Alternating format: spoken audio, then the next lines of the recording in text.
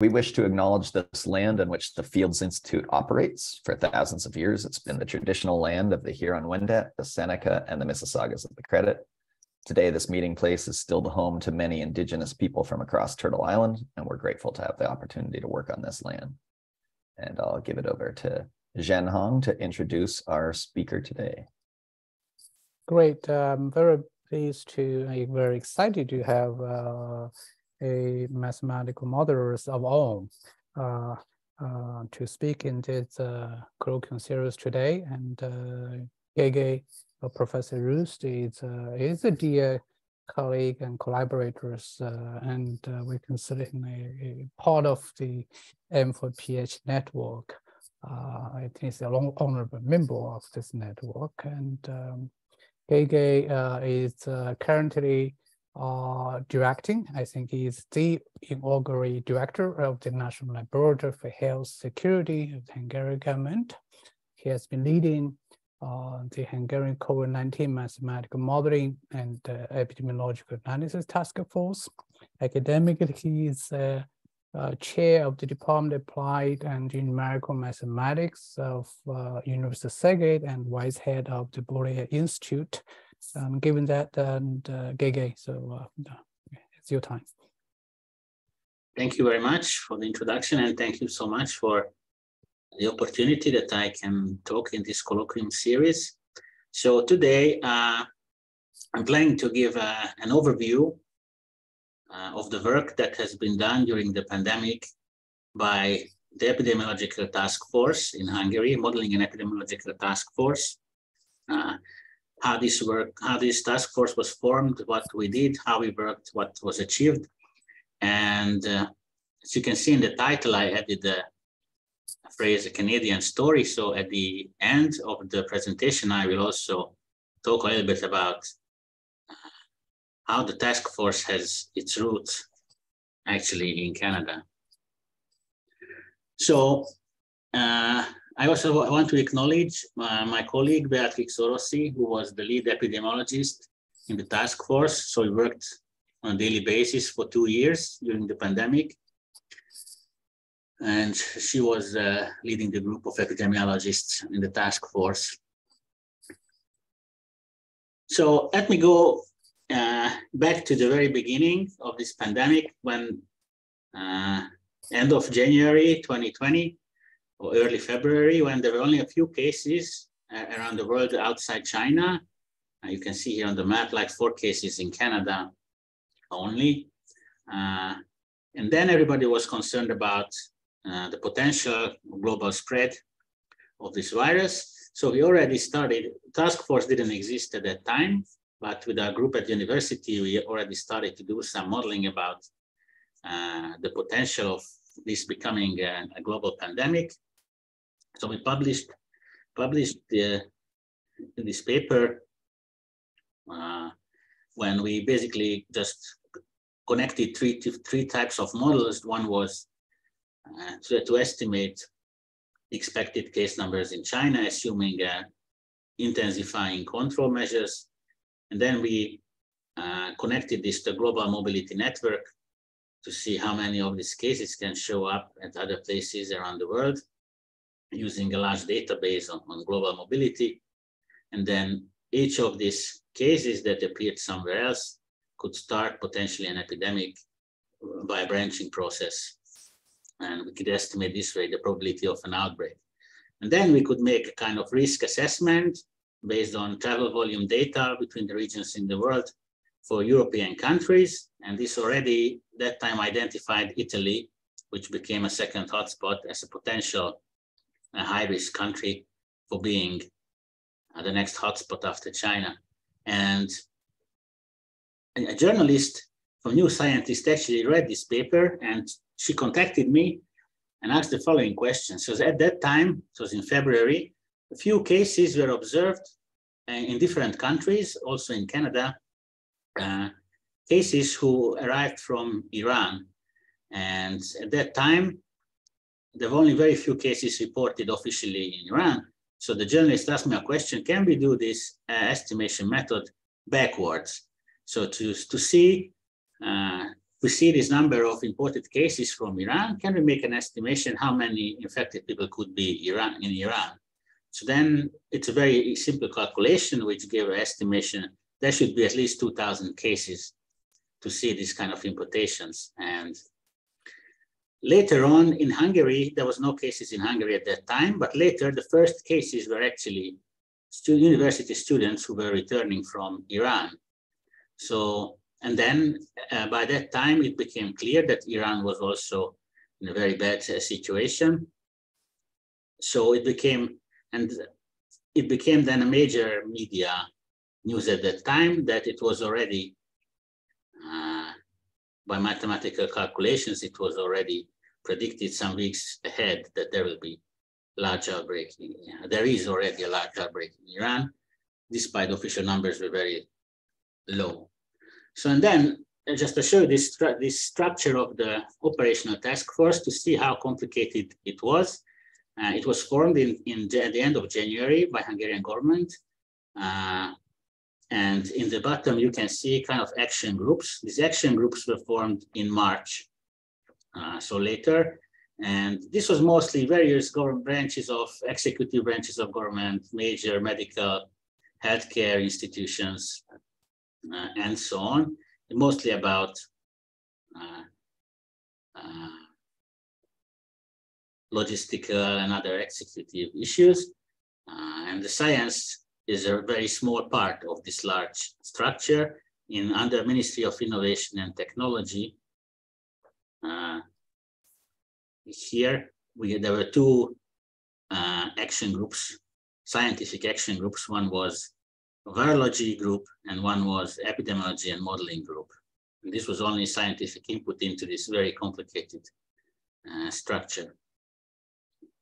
So our action group or task force had this structure. We basically had three major pillars. One was modeling and simulations, one was surveillance and epidemiology, and one was kind of big health data. And it was multidisciplinary expert group. Many fields of expertise were represented in the group, from mathematics through medicine, data science, biostatistics, epidemiology, and even social sciences. And it included a bit more than 50 people, 50 researchers in this group. So it was very new in Hungary to have such a multidisciplinary group, not like in Canada, when you have long traditions of setting up multidisciplinary groups going back to maybe 20 years or more. In Hungary, it was a very new thing. And it had a core group, roughly a dozen people who worked basically day and night on this almost through 2 years. So of course, to epidemic modeling, there are several methods and approaches that we can use. And of course, we know that there is no one single model that explains everything. So it's best to try to use all these approaches when you want to answer different types of questions. So we also use different, many types of models and approaches and methods. So before I go into, let me say a few words about what, in general, kind of philosophical a bit, what is the role of mathematical modeling in this whole decision-making system. Of course, most people are interested in forecasts and predictions. And of course, and I will have a special section about this at the end of the talk. But of course, modeling is very useful for many other things, and maybe for me, not forecasts are the most important. So to explain what is happening, why is this happening, give insight about the disease dynamics, what factors are governing the epidemic, to understand the trade-offs. Even there are some examples that modeling guided data collection. So modeling showed that something's wrong about data collection and how you should rectify these errors in data collection. Also to explore scenarios for possible interventions, also evaluate past interventions and these kind of things, and generally to expand the evidence basis for decision making. Here's one notable figure from November 2020.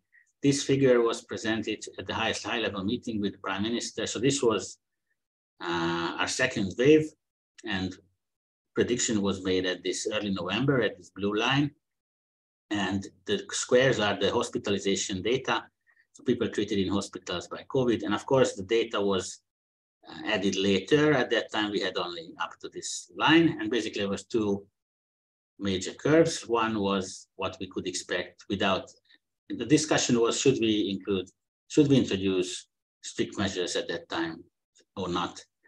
And there were these two options. One is what we expect without any further measures. And there was a proposition for a package of measures. And here we estimated the solid curve that would happen if these measures introduced. And then you can see the decision was made that they introduced this package of measures, and the peak size of the epidemic of this wave was pretty much the same as was predicted by this. And of course, later you can see it becoming more inaccurate, but here in January, we already have the rising of the alpha variant, which was not in play when the charts were made in November. So the way the group worked is that we provided a compiled detailed analysis every week, situation report, risk assessment, and it was a background material for cabinet meetings. We had weekly briefing with the ministry, also ad hoc meetings when it was necessary. We presented scenarios for various control measures, later for reopening scenarios, and special reports it was needed. So overall, I counted once we presented more than 10,000 PowerPoint slides. And we even wrote a guideline to corporations and companies how they can prepare and mitigate the effects of the pandemic. So what kind of things we did? So like everywhere else, it was very important to track the reproduction number, the effective reproduction number. So that was one of the things we did continuously and reported the reproduction number changes. We created this is the map of Hungary, spatial epidemiological reports, identifying clusters and how these clusters move or change week by week in the country. Also clusters for high risk, which are high risk for mortality. Also, of course, track the cases by age, by disease severity, so hospitalized, severe, ventilated patients, and also monitored the death, a daily number of deaths due to COVID, and also compared it with the relative daily mortality. So compared to the standard daily mortality to the actual one. So we also calculated excess mortality, and also to compare Hungary with other countries, we calculated this for whole European Union. So here you can see, for example, in the map, this is cumulative excess mortality during the pandemic, and you can see this more or less this east-west gradient in excess mortality. This one is here, Hungary, or this is in this chart, the blue one, or how the cumulative mortality changed over the course of the pandemic. These big upward steps here are the waves. So in the first wave, actually, we had fewer deaths, overall deaths than pre-pandemic. So we had very strong measures at the first wave, and basically epidemic was suppressed at that time. So excess deaths was actually negative. And then there was a second wave was quite large, third wave, fourth wave, and fifth wave, the Omicron wave, caused some excess mortality, but not that much. So we also presented these heat maps. So basically, the heat map showed that at a given week, how many cases we have in different age groups, and presenting them this way gives very good visual information about the underlying mechanisms. So in the first wave, you can hardly see the number of cases. It was very small. And the second wave, you can see it started in socially active young adults age groups. And it took some weeks until it reached the elderly age groups. And on the third wave, in contrast, started at the workplaces in middle-aged groups, and then spread to younger and other age groups. And of course, the deaths, as you can see, were concentrated on elder age groups. So we see a different picture for the Omicron wave. So this is, we had a school closure in Hungary for holidays around Christmas and New Year's Eve. So around this time, schools reopened, and you could see this bright line here, which is huge Omicron wave in the schools. So it went through the schools, and then you can also see the other bright line here, which is a one generation gap. So these are basically the parents of school children, and then went through the schools, then went through the parents, and then through the parents, it was dispersing to other age groups later. So we also tracked a number of epidemiological indicators, how they changed, especially when there were some change in the measures, even restrictions or relaxations, how the measures, how these indicators were different prior to and after the change in measures. We had a large part of our work was collecting social data. We had a special group for that. We had an online questionnaire on this website. It was quite popular. We had large campaigns to encourage people to fill out the online questionnaire. In the questionnaire, we asked several types of questions. Most important one was we tried to construct the contact matrices. So how many contacts there are between individuals in different age groups. But also we asked a lot of other questions about mask wearing, travels, using public transportation, and so on, and later about testing or vaccination when they become available. So also produce these infographics to make this more interesting for people. And one, as I mentioned, one task was, or one goal was to construct the contact matrices. So this is the classical research in this topic is the polymorph study from 15 years ago, when for 8 European countries, collecting diaries from participants in the research, they generated these contact matrices for different countries, but Hungary was not included in the polymorph study. And anyway, during the pandemic, of course, contact structure completely changed. So generally, these contact matrices can be broken down into four major components. Contacts at home. You can see this very strongly diagonal structure in contacts at home. So people have contact with others of the same age or with one generation gap. So these are children-parent interactions in these sub-diagonals. At the school, we have most contacts of course, in school children, the workplace, mostly in the middle age groups, and there are other contacts related to leisure and so on. So this online questionnaire, what we had, one thing we could reconstruct from the questionnaire is these contact matrices. And actually it was answered by 300,000 people. So population is 10 million. So 3% of the whole country answered at least once questions in the online questionnaire. So then basically we had kind of real-time tracking of contact numbers. And even when there was a relaxation in the regulation, for example, after the first wave, they relaxed the measures in 2 phases.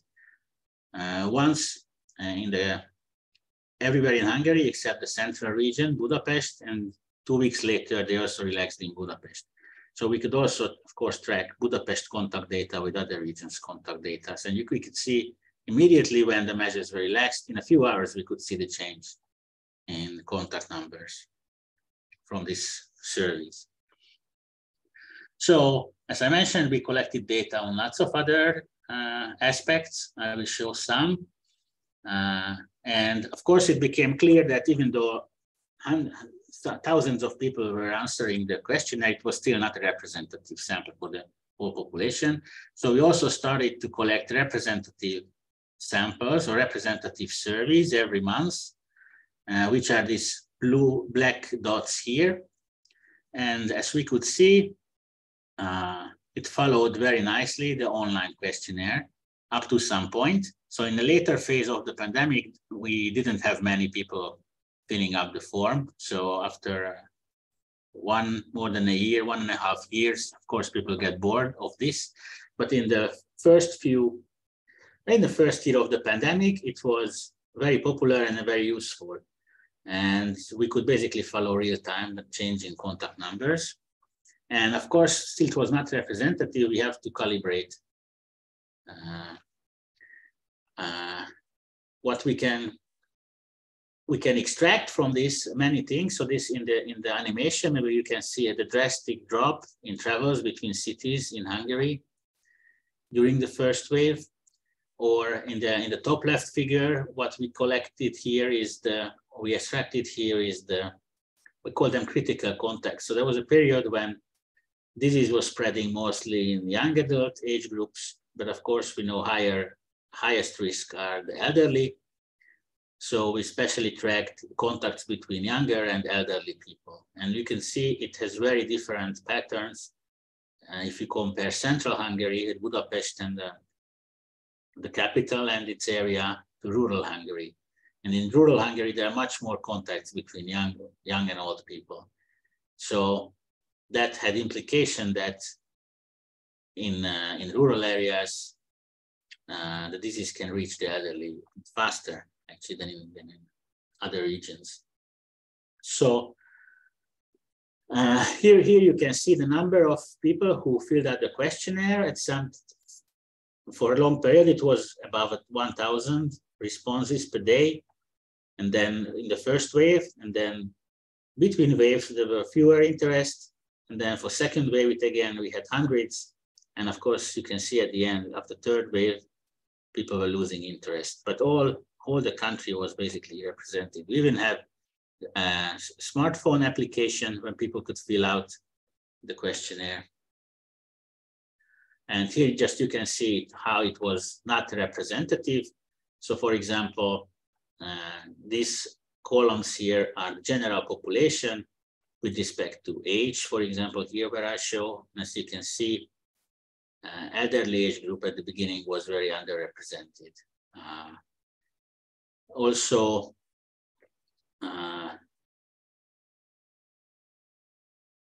by education, for example, people with university degrees are 22% in the population, but they were a majority in those who filled out the questionnaire.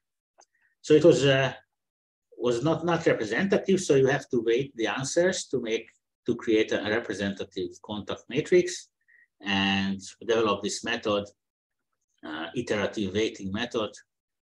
And then we could be calibrated every month to the monthly survey. We reweighted the answers from the online survey and to make it more representative for our calculations. And also we were the partners. There was a European-wide study, a different data collection initiative to collect social contact data from 21 European countries. It was the Comics Europe working group, but it went just for a few months in each country. So couldn't give such a long-term picture that the other research. So one, which I think very interesting application of this contact matrix collection effort is that combining with the age-structured compartmental model, we could also estimate the effective reproduction number RT, which is the dark blue curve, just from what people answered about their contact numbers, plus modeling to estimate level of susceptibility and immunity in the population. So what we can see, the light blue is what one can, with standard methods, obtain estimation for the reproduction number from raw reported case data. And you can see at some periods, they match very nicely. In other periods, they give very different values. And actually, when there is a huge mismatch between the two, these are situations when we actually know that the official case data was biased. For example, we had a period here when you can see by the case number data, you could guess that reproduction number already decreased to 1, but we know that we reached the limitation of our testing capacities. So that's the reason there were not more cases reported day by day. But by tracking the people's contacts and combined with the models, we could see that reproduction number was still way above 1. And then later, of course, it was reflected in hospitalization and deaths data also, that this was the better estimator. And also in some other situations, we had some special screening programs. Then we had, of course, large cases detected in a short period of time that also distorted the estimation of the reproduction number. Or also when we have, for a period in the summer holiday season, we have very low case numbers, domestic case numbers, but we have relatively many imported cases. And then, of course, imported cases, if it is not cleared out from the database, they also distort the estimation of the reproduction number. So overall, this shows that just by a very large-scale social survey, you can estimate the reproduction number quite well, and sometimes even better than the standard surveillance would give you. So we also, when vaccination was available, we also collected data on vaccine attitudes towards vaccination. So we could track, for example, the rejection rate, and it was quite high at the beginning when vaccine was not even available at this point, but vaccine rejection was around 35%. And then when we have significant waves, rejection rate went down. And we could see, it's interesting, there was this rebound in rejection rate during the summer period at very low case numbers during the summer. So again, more people were rejecting the vaccine if they didn't feel the risk. And then when another wave started again, then rejection rate went down again. So the dashed curve is the epidemic curve, and the blue one is rejection rate. So we also asked why people reject the vaccination. It was an open question, which was the answers recorded later. So roughly half of them mentioned side effects. A third of them underestimated the danger posed by the virus. They thought it's not so, or I'm very healthy, I will not get infected, I have strong immune system, or it's just something like a flu, I don't have to be afraid of this kind of answers. Some health reasons, like I have already been infected and I have high antibody levels, or I'm pregnant, or I have some other disease which doesn't allow me to get the vaccine, was the 12%, and only 7% of those who rejected the vaccines mentioned some reasons which we could categorize as strongly anti-vaccination stance, or conspiracy theory, or some denial. And to our surprise, quite few people answered that they lack information or distrust the information. So we also asked, so we had the system. I think this is a very interesting graph here. So in Hungary, we had the system that vaccination, so we had, first of all, we used 6 types of vaccines, and 4 of them was in the framework of European Union's vaccine program, Pfizer, Moderna, AstraZeneca, and Johnson & Johnson.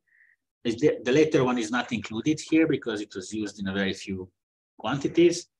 And also we had a large amount of vaccines produced in Russia and in China, and which are not used in other European countries. So people had the choice. So when a family doctor received a batch of vaccines, he informed the patients in the district that they can come and take it, and they had the choice that they get the vaccine which was available at that time, or they wait for another type of vaccine. Maybe they have to wait 2 weeks, 3 weeks. It was not very clear how long, but somebody could potentially reject the vaccine at that time, which arrived to the doctor first, and waited until another type of vaccine arrived and then took the other one. So we asked also people about this, which type of vaccine they rejected and which one they took afterwards. So in these arrows, the width of the arrows actually represent the number of people making these choices. So the largest, the most people who were switching, rejecting one vaccine but accepting other, was those who rejected the Sinopharm, later accepted Pfizer. Generally, Pfizer was very popular, so people rejected also Sputnik, AstraZeneca, just to get Pfizer later.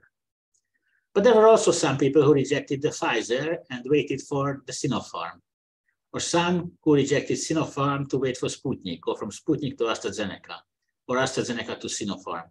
So what was very interesting for us, that there are all possibilities, all combinations. People made all kinds of choices, and it has several aspects. So Pfizer, Moderna were the most popular in general, but for some people, they didn't trust the RNA technology, say it's very new and not tested enough and so on. Sputnik and AstraZeneca was the vector vaccine, so different technology. Also, the country of origin mattered to many people. Some trusted only the one in the European framework and so on. But we can see there are all kinds of possible opinions were present. And interestingly, we can also even see loops. So there were some people, for example, here, who rejected the AstraZeneca first, but some weeks later they were okay and took AstraZeneca. So we also monitored vaccine effectiveness in real time for these 6 or 5 types of vaccines. Without, again, Johnson & Johnson was not included in the analysis, and basically that confirmed what was seen elsewhere, that RNA vaccines had the highest efficacy, and the waning was more moderate than the waning for others. So about mathematical modeling. So at first, we used some versions of this. It's kind of standard compartmental model. We had several compartments with different disease severity, hospitalization here, critical condition. We also have these chains of cleanup, chains of compartments to account for gamma distributed time periods in different disease stages, latency, and so on. And it was also age structured. So because we had the age contact matrices, we could use the parameterized age structure model. So overall, counting for roughly 200 equations. And after the first wave, so during the first wave, we had very strict measures. Epidemic was suppressed. And there was the question was, after relaxation, what's going to happen? So this paper was concerned about these scenarios. And basically, we compared 3 possibilities for different strengths of control measures, and also with different combination of control measures. It's not in the figure. And basically, what we call the moderate control, this one, actually, this is what actually happened later with hospitalization peaking around 8,000 in the second wave. So we also had this study about using predictive control to construct kind of optimal intervention scheduling or planning using this cost function, when we also assigned costs for U was strength of intervention. So reduction in contacts, basically MPIs, hospitalization, and that also has assigned costs. And to see what with different weights, we can have different optimal plant control. So what we find basically is that if you assign a large weight to health-related burdens like hospitalization and deaths, then what you get is what most countries did. Like you can see the stringency index in the left, like very strong measures at the beginning and then slowly relaxing. It was also a constrained optimization problem because we constrained hospitalization by hospital capacity, and also we constrained contract reduction. It could not go down to zero, of course. And the interesting thing was that when we designed an optimal control for a 6-month period, so that was our time horizon. Then of course, if this is your time horizon, this finite time horizon, then at the end,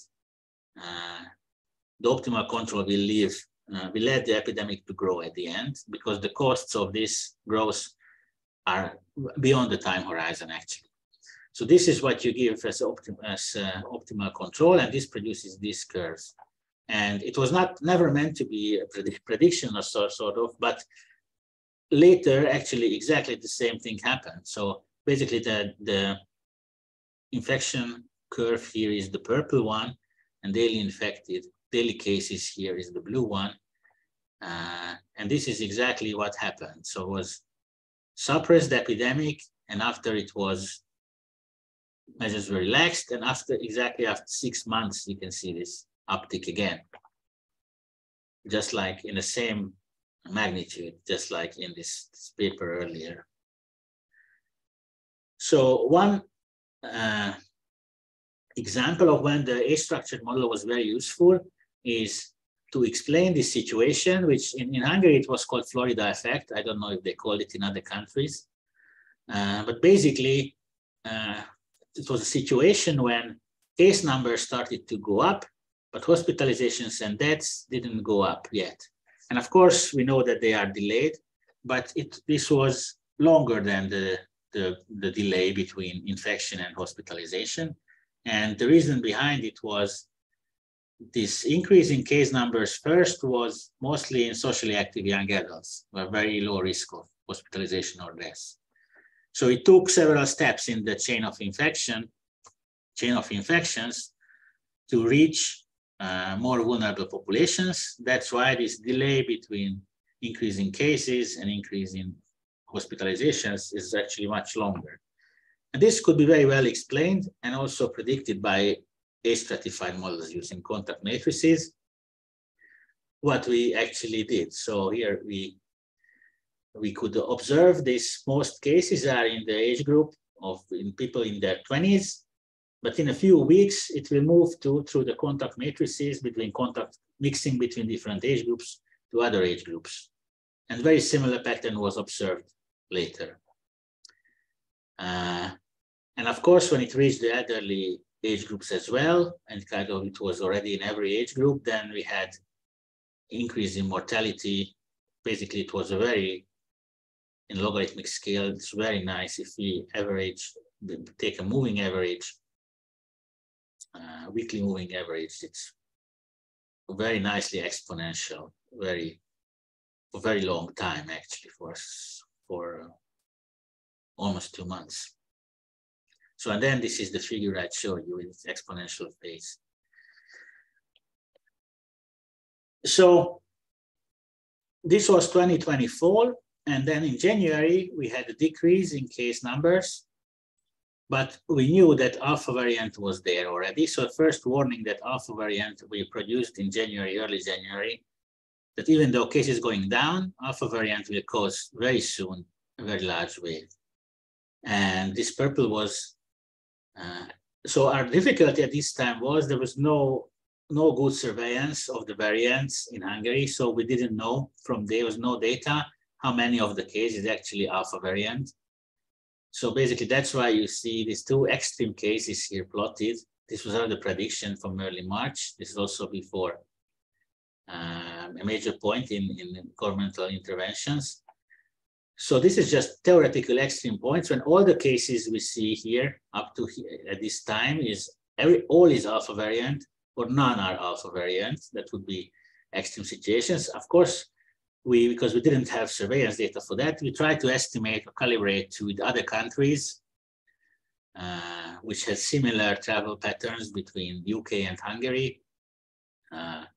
Denmark had a very good surveillance system. So then based on this calibration, the purple curve, that's what we foreseen as the most likely.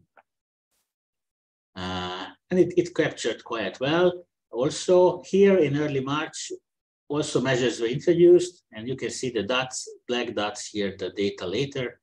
And basically this you can attribute to the effect of measures that it became a bit smaller peak.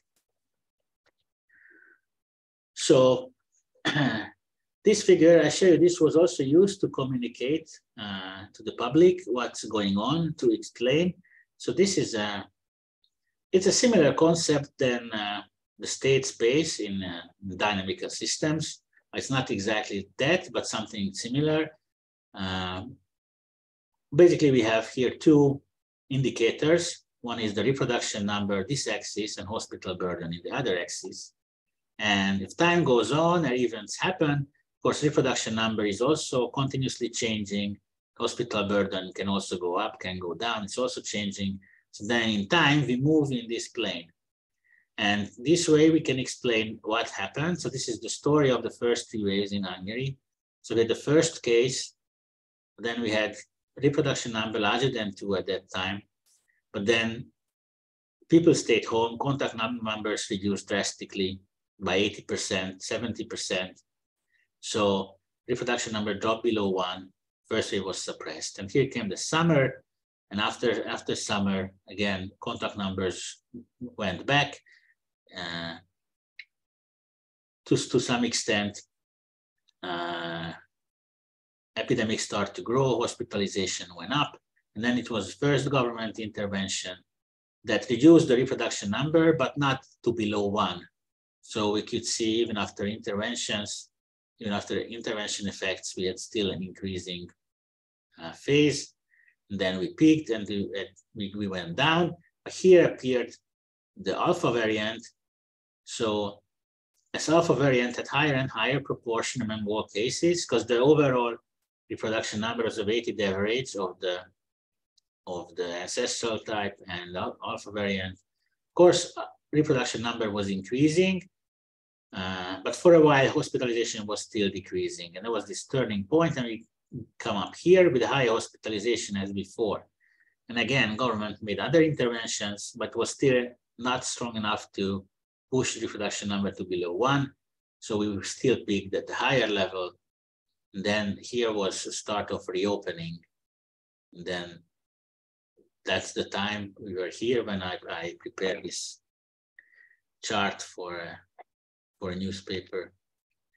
So also we could capture quite well after a while the Delta wave. This was a prediction, and that was the data afterwards. It was in this interval we foreseen.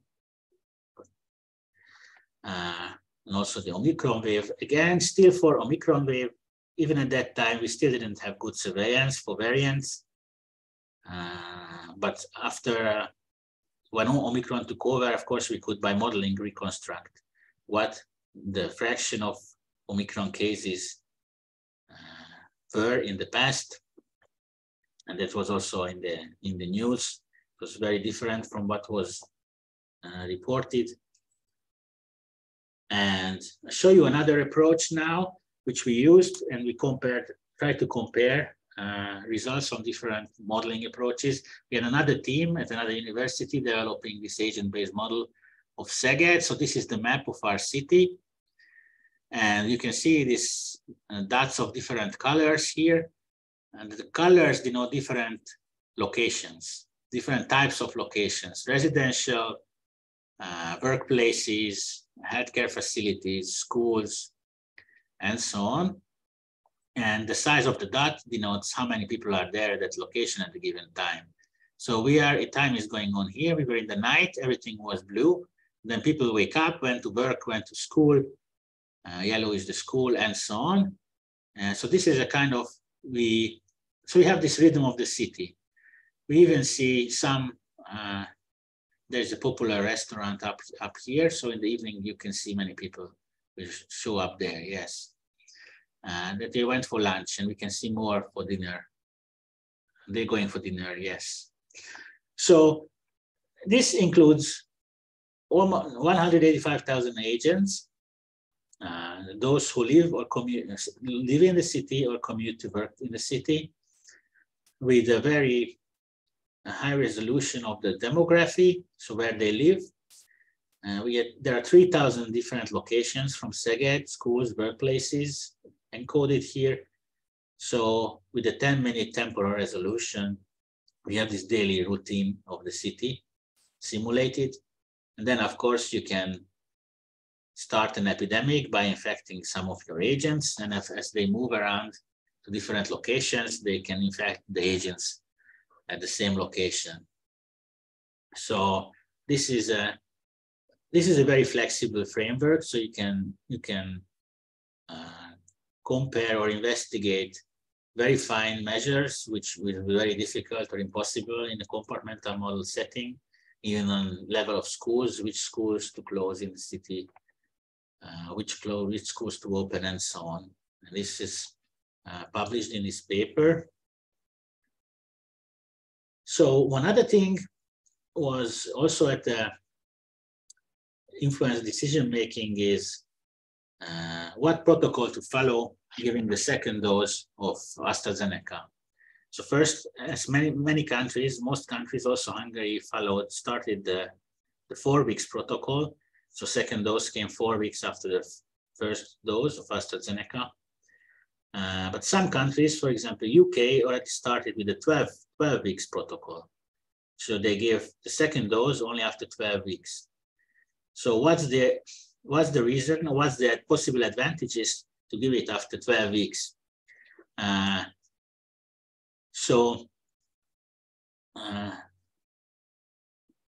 Of course, at that period, and this is concerned with the period when we have shortage of vaccines. So vaccines were continuously coming up to Hungary, but that time demand was much higher than available vaccines. So it was a strategic question how to use this limited amount of vaccines. So when you use the 12 weeks protocol, then the advantage of that is that you can give 1 dose to more people earlier. So once somebody gets a shot after 4 weeks, instead of giving these people, this person, the second shot, you can give the same unit of vaccine to another person as a first shot. So then you have, instead of 1 person with 2 shots, you have 2 persons with 1 shot, one from 4 weeks before. So to compare these 2 strategies, of course, you need to know what is the level of immunity you have after a given time, at a given time after first dose and after a given time of second dose. And then when this data came out from the UK, we could make this simple calculation, basically in the 2 scenarios, to calculate the population level of immunity, just summing up basically the immunity of all the people who received 1 dose, 2 doses, and so on. And assuming that the availability of AstraZeneca will be as it was planned for Hungary, we could make this calculation that what would be population level immunity. And this is the 4 weeks protocol, and the purple is the 12 weeks protocol. And you can see at the beginning, we have a substantial difference between population level immunity here. And this is what we call immunity gain, this area between the 2. And then at this time, there was still significant circulation of the virus as well from the 3rd wave. So it really mattered that we could get at this critical period 40% more population level immunity gained from the AstraZeneca. So then after high-level meeting again, they changed the protocol in Hungary and switched from 4 weeks to 12 weeks. So this is the structure, how we envisioned how this whole system, including modeling, forecasting, scenario analysis, should be coupled with surveillance, epidemiological assessment, and decision models. And we couldn't really achieve this fully, but that was what we were trying to establish. So maybe I like to show this letter because when European director of WHO visited Hungary, and he was impressed by this task force. He wrote a very nice letter about the modeling, praising the modeling work that has been done in Hungary. And finally, I'd like to show some examples. And this is kind of this, to show you this section is a bit inspired by, motivated by a workshop that I was attending at Fields Institute in August, an mathematical ecology and epidemiology workshop. And then after one talk, there was this discussion about predictive value, predictive power of the mathematical models. And it was a kind of, I didn't want to continue the debate there or start the debate there because we were running late at the conference, but it was, what was discussed was a bit pessimistic views there. The mathematical models are very useful to understand, give insights and understand the mechanisms governing the dynamics, but not so good as giving good predictions about what will happen in COVID. So I collected now. I mentioned some of these predictions in the talk before, but here to turn it into a much more optimistic view than I've seen at the workshop. I collected 10 examples here when I compare what others said and I compare what the task force said. And by others, I didn't want to specify who was that, because for different peoples and different organizations for different examples, but there were always some influential voices who were heard in the public discourse, and many people accepted this, what others said view. So for example, there was a debate in the first wave because we had limited testing and it was unclear how large this outbreak actually was and how many people got infected in the first wave. And then many said that more than 10% of the population already contracted the disease. So a task force said it's up to 1%. And then there was a large-scale seroprevalence and find 0.6%. So some other examples. Prior to the first wave, it was commonly believed that the virus will not cause large. It was not so commonly believed, but some influential people said that this virus can cause an epidemic in Asia and some other places, but it will not cause large epidemic in Europe, and will not reach Hungary. So of course, this travel models clearly showed it will reach Hungary. So in 22 summer, we had very low case numbers. Many said there will be no second wave. And of course, modeling showed you relax. Okay, in summer you have seasonality, but after there will be large second wave. And then when we started to see more and more cases in August, then it was very common in the media that this is not second wave. We only see more cases because we test more people than before. While we said it's the beginning of a large wave, which it turned out to be. And in late August, there was a view to close the borders. We should close the borders to keep the virus out, and the government actually closed the borders end of August. But then modeling showed that now at this point, border closure will not give any significant change how the wave will play out from now on. So they closed the borders, and of course, the wave just swept through. Also, 2020 September, I mentioned the Florida effect case. Case numbers went up. Hospitalizations and deaths were still low. So many people think, okay, just cases, it's a case-demic or something like that was the phrase. So there's no problem here. Hospitalization deaths don't go up. So then, of course, age-structured models show that will increase significantly in October. You just have to wait until it reaches vulnerable population. And that's exactly what happened. October case numbers started to grow exponentially. I mean, that's also started to grow exponentially. There was a case in major news that we have good news, epidemic slowed down, reproduction number is near one. While in fact, we just reached maximum testing capacity. So we said it didn't slow down. We just see roughly the same number of cases day by day, because that's how many you can find. That's why it's just, it's not, reproduction number is not one. Just it seems to be because of its limitations.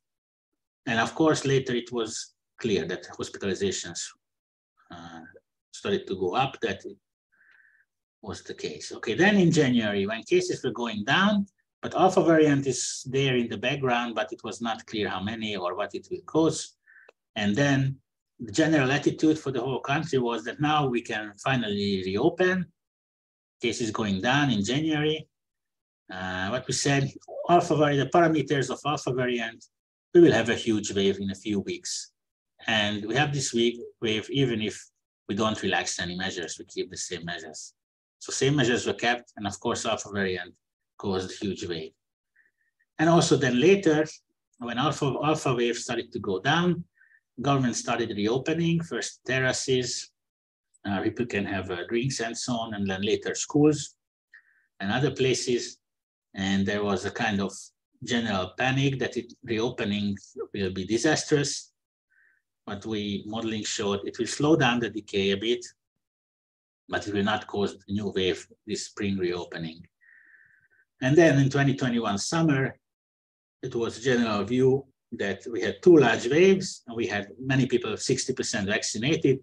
So there will be no fourth wave for sure. But if you use Delta variant parameters, it was modeling showed there will be a fourth wave by Delta, and it happened. So, and it was even, media also noticed this. So there was this article in a major news site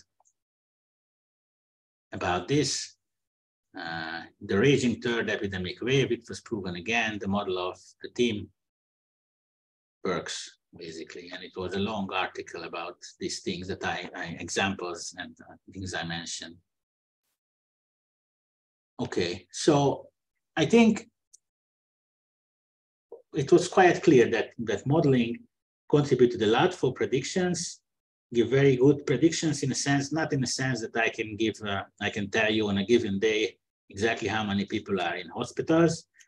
For some periods of the epidemic, even that was possible, but no, clearly not in the general or in longer term. But if you consider predictions in this sense, what's the major things that are going to happen? We have a large wave. We don't have the magnitudes of things or the directions of the direction of the pandemic. I think it was very often showed correctly by modeling when major other views were the opposite. So these are some of the many papers published by the task force, of course, so it's more than 2 years. So here are an incomplete list. And finally, I go at the end of the talk to this Canadian story shortly. So this is just about my personal past. So there was this book, I showed the cover of this book, co-authored by Zhang Hu, because it's also co-authored by my supervisor, Thibaut Christine from University of Szeged. So I also, my PhD was kind of a bit related to this book about global dynamics of delayed differential equations. And that's how I got in touch with Zhang Hu in the first place, by mathematical aspects of delayed differential equations. And then, of course, maybe you remember, shortly you remember the SARS outbreak, which hit Canada, and then the MyTex group network was formed, multidisciplinary group for modeling infectious diseases.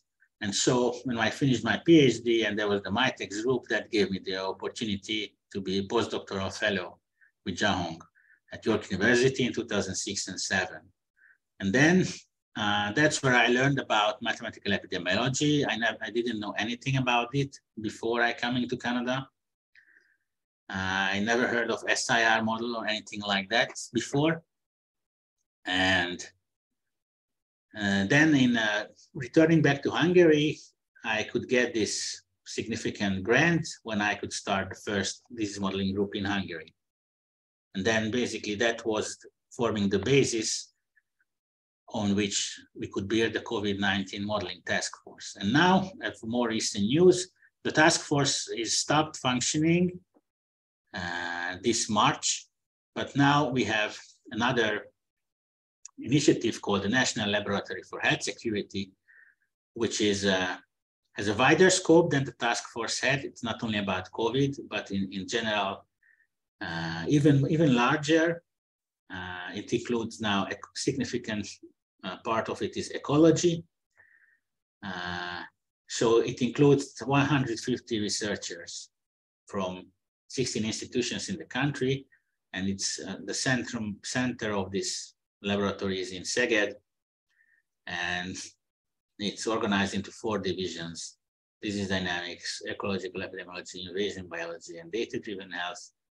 And it's funded, has good funding for the next 4 years, and it gives good opportunities for collaborations, international collaborations, and I hope also with Canadian researchers as well. And so at York University, I still work with Zhang Hong on more theoretical aspects of delay-different nonlinear delay equations, but also got involved in this influenza modeling papers. So this was the result of this postdoctoral fellowship. And then later I listed all my co-authors, Canadian co-authors. The ones with the bold are those who I worked very intensely. For example, with Ching Fuzhou also won a fellowship to Hungary, a prestigious fellowship, spent significant time here. I worked a lot with, for example, Jane Heffernan. You can see here a photo with Jane in a Maple Leafs game. And also from Hungary, 3 of my PhD students went at some point to York University. Maybe you know, some of you know them.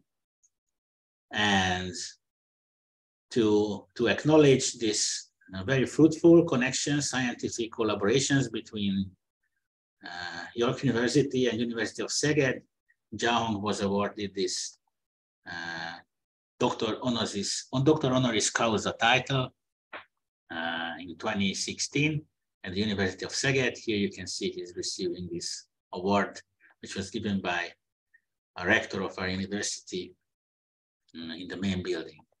So I'd like to thank your attention, and I really hope these connections between Fields Institute and our institute will just be stronger in the coming years.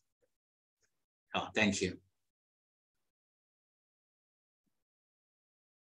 Thank you very much, Gergely, for recording your huge success in Canada and the concluding bridge between the Fields Institute and Border Institute. It's a very encouraging. Congratulations, by the way, for the creation of the National Laboratory of Health Security in Hungary. So that's remarkable. Now we do have we allow people to ask questions. You can unmute yourself and ask a question directly.